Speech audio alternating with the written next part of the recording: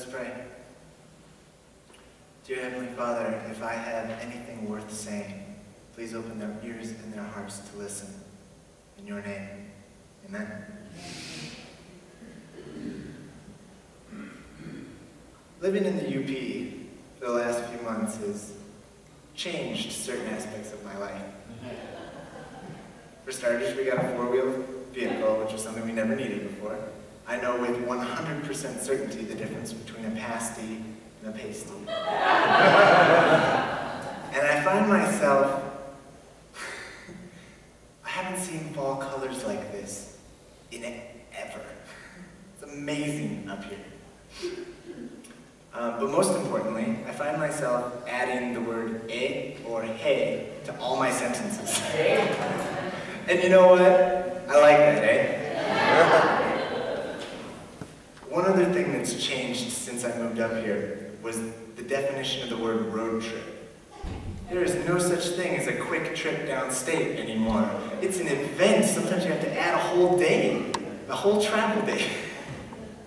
Now, of course, the worst thing about a road trip is a traffic jam.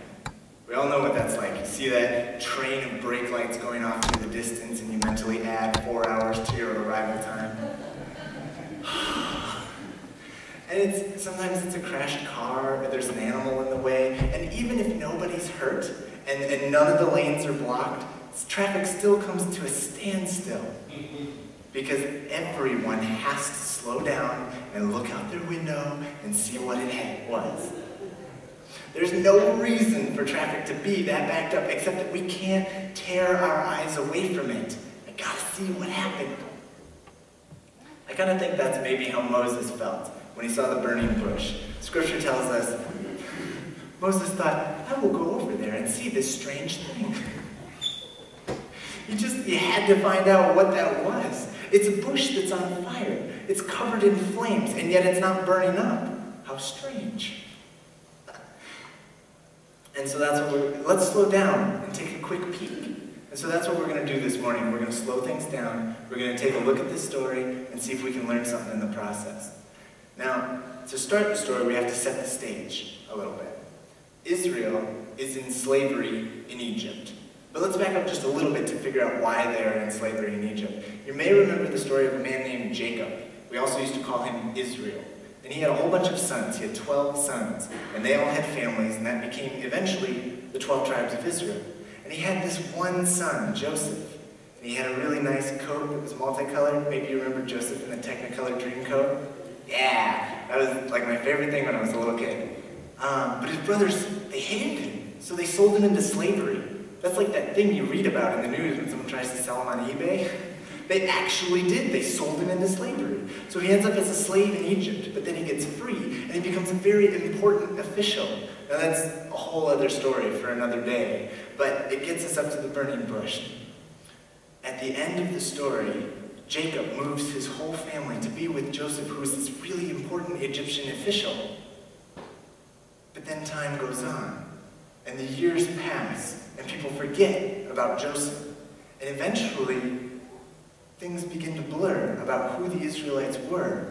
And suddenly they're servants, and then they're slaves. And people forget completely that ever Joseph used to be important. And the Israelites become slaves, and people think that's how it's always been. The memory becomes blurred. So Israel becomes slaves, and they've been living in slavery so long, they have forgotten who else they could be. Time has blurred their sense of identity. They have forgotten what it means to be free. And so God has decided to free the Israelites, but it's not enough just to free them. He has to change their whole sense of identity. He's got to wow them a little bit. He has to show them without fail, without any doubt, who he is and what he's capable of. It's going to be kind of a spectacle. To shift their identity from slaves to his people, something epic needs to happen. So we start our story with the burning bush. Now that's already pretty cool. It's impossible, it's amazing, and that's just the introduction. So then God sends Moses to Pharaoh. Can I make sure? Yes. But it's too easy for Pharaoh to just let them go. It's too easy for him to say, so God hardens Pharaoh's heart. It's not a big enough statement if Pharaoh had just said, no, go ahead, you can leave. That's not enough. The point of the story isn't actually just freeing Israel. It's how he frees Israel. He hardens Pharaoh's heart, he refuses, and then come the 10 plagues. We're familiar with this story. God shows the breadth of his power by raining plagues down on Egypt. It's kind of unfortunate, but it's kind of awesome to watch. I'm sure it was quite the show. He turns rivers to blood. He sends all sorts of animals, frogs, gnats, flies, locusts. The livestock start to die. The people start to get boils all over. And then he sends the plague of darkness. I think this is probably my favorite one. It's very cool. He just turns the sun off for 3 days. He rains hail and lightning down upon Egypt. It's said to be the worst storm Egypt has ever seen since it was founded. It's amazing. And with every plague, God is further showing his power. God is further demonstrating who he is. One inescapable fact becomes so obvious. God is in control. And then we come to the last plague. If you know the story well, you know what I'm about to say. The plague of death. In a single night, all firstborn children of all the Egyptians die. They're all taken. A lot of the plagues are annoying. Flies, gnats, boils. This one is devastating. God takes all the children. God is in control. He's in control of the land, the animals, the sky, the sun, even life itself. But this leaves us with kind of a weird situation. Who is a God who would do this? Who is this God? God killed those children. I get goosebumps just saying that. That's awful. What is that? Some people like to sweep this story under the rug. It's embarrassing. We don't know how to understand it, so we just don't. But God doesn't hide who he is, so I'm not going to hide it either. There are pieces of the Bible that are not easy to understand. There are stories that don't make any sense to us who don't see the whole picture. When you only look at the picture from this side of the equation, it looks really bad.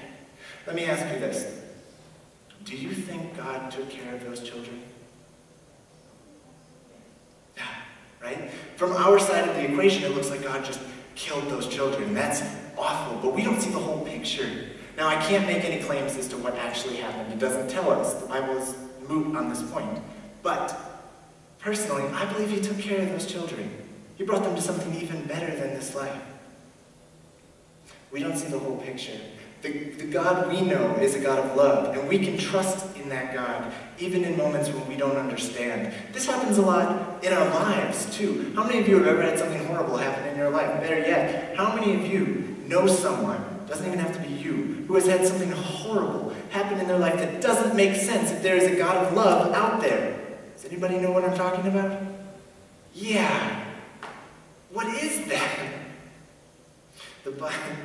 There are moments in life when we want to scream in frustration at God. I said this at a funeral recently. The Bible is full of people screaming at God.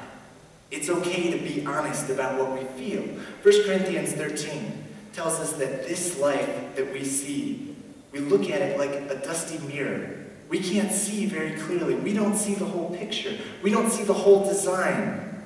But we can trust in the one who does see the whole design.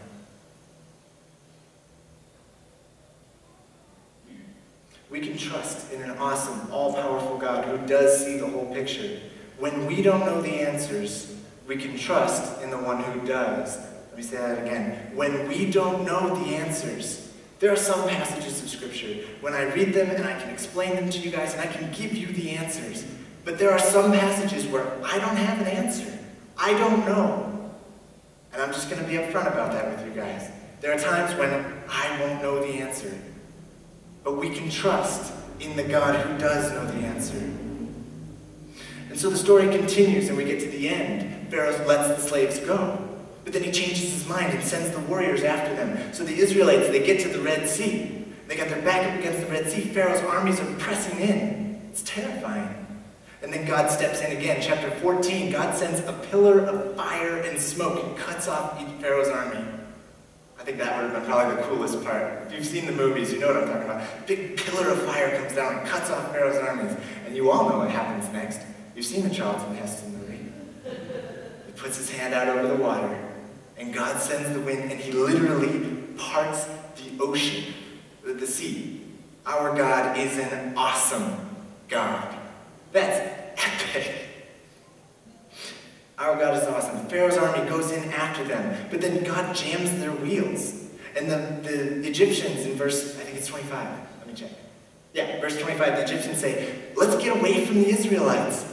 God is clearly fighting for them. Why are we chasing them? Let them go. Even by the end of this story, even the Egyptians have to admit what's happening here. Our God is a God of power and might. God said he would free Israel. And the story is designed to show us two main things. God is powerful and God is trustworthy. God said, I will free Israel. But it didn't happen right away. In fact, immediately after Moses tells Pharaoh why he's there, the first time he shows up, Pharaoh increases the workload on the slaves. Their lives get worse for a little while. The night is darkest right before the dawn. And I'm sure Israel would have appreciated just a quick and easy solution. They didn't need this whole plague business.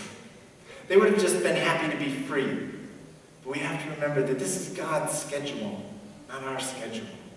We can trust in God. God is so powerful. He is so worthy of our trust. But with that trust comes patience. We have to let God do things on God's time. He knows what he's doing. If we get impatient with God, we come up with the conclusion that God is not trustworthy because he didn't answer it the way I wanted it, in my timeline. And suddenly we stop trusting God. This happens in every life. We are not in control. We can't see the whole picture yet. It's God's schedule. When we don't know the answer, we can trust in the one who does. So the first thing this story shows us is that God is trustworthy. And the second thing is that it shows that God is powerful.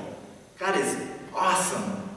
We've got plagues, he's sending down fire, burning bush, lightning and hail from the sky, parting the ocean. Our God is an awesome God. God is the very definition of epic in the dictionary. Next to the word epic, it should just be a picture of God. Except God is so awesome, we don't know how to draw him, so that really wouldn't work out. In the beginning of the story, God calls out to Moses from the burning bush. He says, take your shoes off. You're standing on holy ground. Now there's a really popular misconception about that. There is nothing special about the dirt. There's nothing special about the ground. It is holy because God is there. God is awesome. God is holy, not dirt. It's not a special place. It's special because God is there. Yeah, our God is powerful. There's a theory out there. It's kind of interesting. There are some folks who try to explain this story logically. And so they read this story of the Red Sea. And they're like, well, actually, that's a mistranslation. What it really says is that the Israelites crossed over the Reed Sea. You see, there are some swampy areas outside of Egypt. And so there's some scholars who believe that what actually happened was that God showed Israel a path across the dry land through a swamp. And that's how Israel got away. It's an interesting theory. Some people get real upset when they hear that. They're like, no, I want the epic story. Reed Sea. Personally, I think it's kind of clever. Reed Sea, Red Sea. You can see how they could get there. It's close. But it's not what the book says. It's not how it's presented in the Bible. Now, I am not saying that the Bible is 100% historically accurate. I don't think it was written as a history book. I think it was written to show us something. Personally, I think God parted the Red Sea. That's what I think. I think that's what happened. But I'm human. I don't know. I wasn't there. Right? If I got to heaven and God said, no, really, I just let him through a swamp, I'd be like, oh, okay, great. It's God. He can do whatever he wants. But I believe this story is told to us in this way to show us something. This design is to show us that God is epic. God is awesome. We're supposed to draw that from this story. That's why it's written this way. God is awesome. God is trustworthy. This is a story of trust and awe. Now, God heard their cries. God freed his people, but he did it in a way that left a mark. Everything in the story is intentional. Everything in the story is the way it is on purpose. This was God's action. It was God freeing his people. But at the end of the day, it was Moses who stood in front of Pharaoh. Not even just Moses and Aaron standing in front of Pharaoh. God chose to act in the world, but he also chose to use humans. God empowers us to be the change that we want to see in the world. God is God. He is awesome and powerful, and this is a story that shows that. If he wanted, he could have freed Israel all by himself. But he chose to use humans. Moses, Aaron, Pharaoh. God chooses to work through humanity in order to save the world. We can trust God. Can God trust you? God works through us. Will we step up to the challenge? We can trust God. Can God trust you to do the job? I say everything in the story was intentional. God was epic in this story.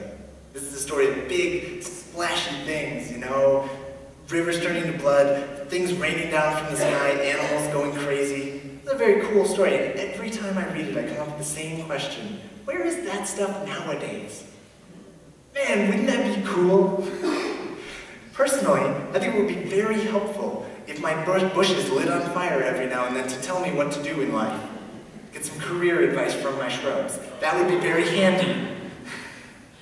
How handy would it be if we had a God who would step out of the skies to stop our enemies? It would be so helpful. I have a theory about why God doesn't act this way, but you have to stick with me. It's a little tricky. There is a parallel in history. In the beginning of our story, Israel is in slavery. They're lost. They don't know who they are. God comes. God acts, and he frees them, and it's awesome. And so then the Jewish people start a tradition called Passover. They have this celebration. It's an annual party. Every year they get together and they celebrate what God did in Egypt.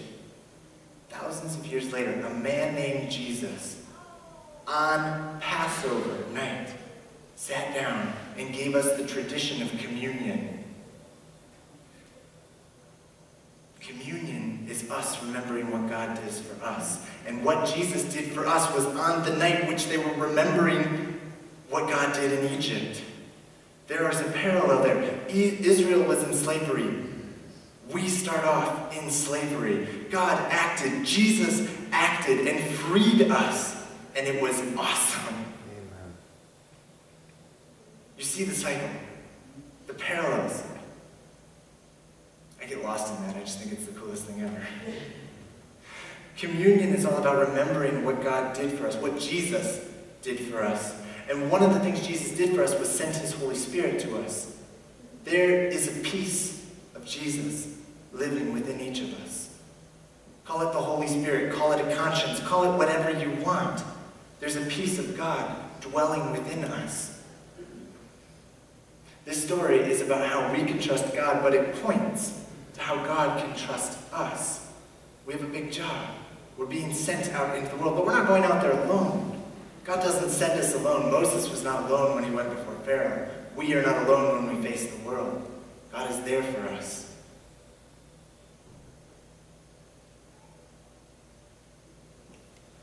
We pray every single Sunday. At the beginning of our service, we do something called the prayer of invocation. What we ask for is we say, God, please come into this presence. Come here and dwell with us. Fill us with your Spirit. That's our prayer every single Sunday. And it's a corporate thing because we all do it together. But that could be a personal prayer. Some of you folks maybe don't pray every day. Maybe you do. Add this to it. If you don't pray, this is my challenge to you this week. It's a really easy one. Take 5 seconds. It doesn't even take 5 minutes. Take 5 seconds when you wake up in the morning or right before you go to bed and just pray this prayer. God, help me to do great things in the world. Inspire me to do great things in your world. God doesn't do the big splashy things anymore because he's handed the job over to you. He's given us that responsibility. We can do this. With his help, we can do this. Trust God. Be awed by God, and God will trust you. And when God trusts you, there is no limit to the things we can do for his kingdom. Amen.